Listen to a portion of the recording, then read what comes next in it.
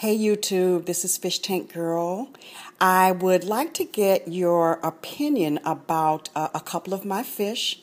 This first fish that I have here was purchased as a Ngara Flametail. And I don't think it is a Ngara Flametail. I think it might be some kind of a hybrid, but I'd like to get your opinion on what you think this fish is. Is this a Ngara Flametail?